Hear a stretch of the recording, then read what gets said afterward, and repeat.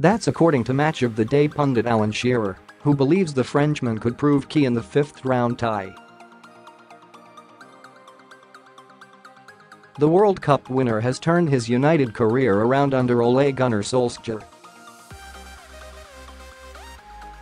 Pogba was an unused substitute in Jose Mourinho's last match in charge of the club. But he is now enjoying the highest scoring season of his career, having netted 13 goals in all competitions. The former Newcastle United striker claims that N'Golo Kante will have to be on top of his game to try and nullify his compatriot.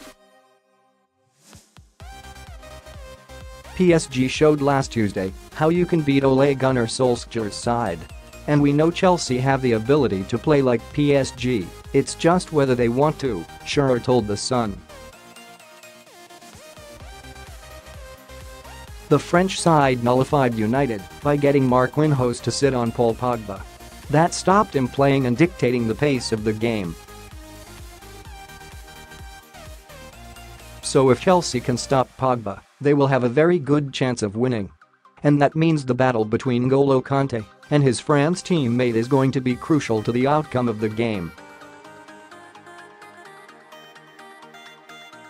Pogba was sent off against the Ligue 1 leaders in last week's disappointing Champions League defeat.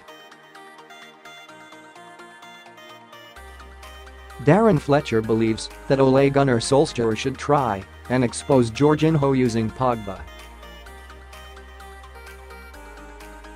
Personally, I would put Pogba directly up against Jorginho firstly to stop him, because if you give the Italy midfielder time he dictates play and makes Chelsea tick, but also because of the damage the France midfielder could do when United win the ball back, he wrote in his analysis column for BBC Sport. Jorginho is not in that role to be a defensive midfielder, he is there as a playmaker. Pogba is much stronger than him, and, in the form he is in, he will cause him all sorts of problems if they go head-to-head when United attack. There is more than one way for Solskjaer to do that, though. If he goes with the diamond again, he could put Pogba at the tip of it and bring in another midfielder, say, Fred, to play on the left. That way, United would outnumber Chelsea 4-3 in midfield and still have Pogba sitting on Jorginho, who will be at the base of Chelsea's midfield no matter what.